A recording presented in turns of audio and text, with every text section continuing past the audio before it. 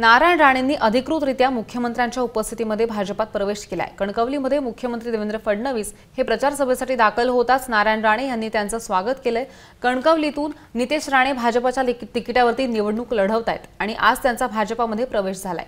ह्या दिवसाची मी फार दिवस वाट पाहत होतो असं नारायण राणे यांनी म्हटलंय आणि माझ्यासह निलेश राणे, नितेश राणे यांचा आणि सर्व कार्यकर्त्यांचा भाजपात प्रवेश झाला असं मी जाहीर करतो, असंही नारायण राणे यांनी स्पष्ट केलंय।